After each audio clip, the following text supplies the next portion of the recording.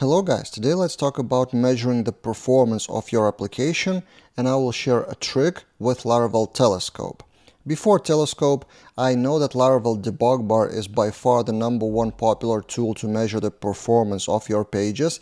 It is specifically mostly used to check database queries, so if we zoom that in, the screenshot, the queries tab is probably the most popular to watch for, but important as well, or even more important in the global scheme, is this on the right, the memory. So 11 megabytes in this case, how much memory is consumed by your page or API endpoint run by the whole request lifecycle.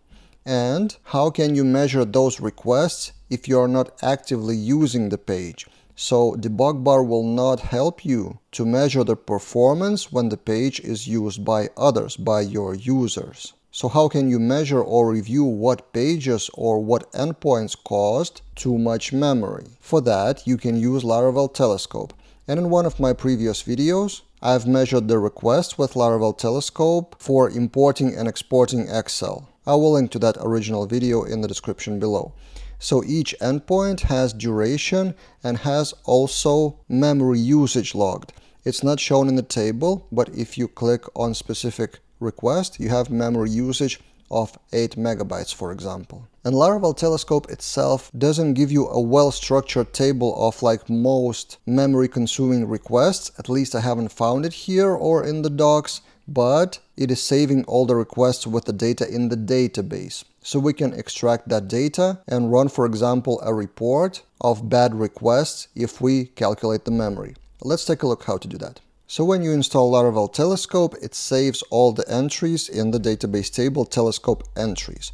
One of the type of entry is request. So there are, for example, queries which are logged, but then there's request. And whatever type of the entry that is, query or request, it saves all the details in the field called content. So let's take a look what inside of the content. I will copy and paste into a JSON formatter, process. So here's the structure. The request, the controller action, session, and what we care about is this, memory 8. Duration is in milliseconds and memory is in megabytes. So we need to extract that number from a JSON field, which is actually a field of text type, but we can still query that as JSON because Laravel Eloquent allows to filter by JSON. So what we need to know in Laravel Telescope, there's an entry model which extends the model, which corresponds to that database table Telescope entries. So we can run Eloquent query. For example, if we open Artisan Tinker, we can do entry model all. Not sure if Tinker will autocomplete that. No. So we need to provide the full path, which I will paste from my notes, entry model all, and we have all the details. Now, how to filter that? Again, by content, memory. First, let's change that to get and do where type request. So type request. That will be the first filter, so we don't care about the queries or other types, we care only about requests.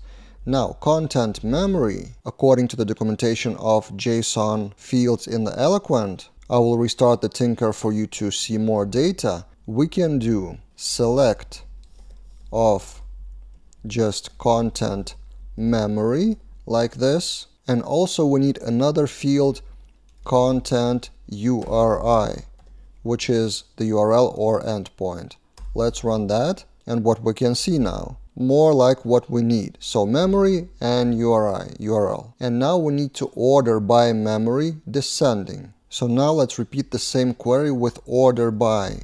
Order by, and how do we order? Content memory descending. Would it work? Let's try it out.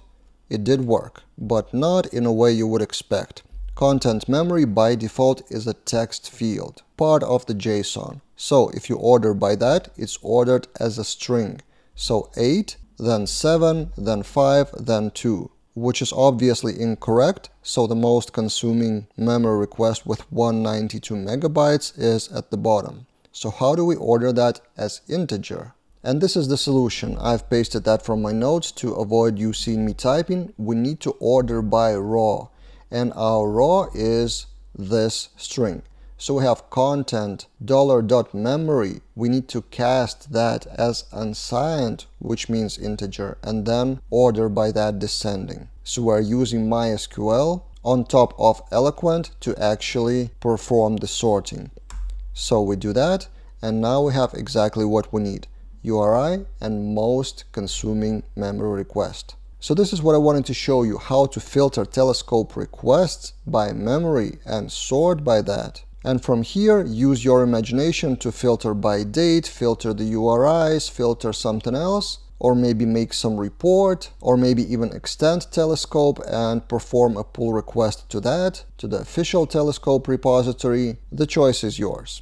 And if you generally care about the performance of your application in terms of database, for example, one of my courses here is about better Eloquent performance. So you can take a look at that course where in a bit more than 1 hour, I have 14 examples, practical real-life examples, how to optimize Eloquent, in which cases, including N+1 query problem and including memory consumption, which is exactly the topic of this video. And I will put a link to that course in the description below.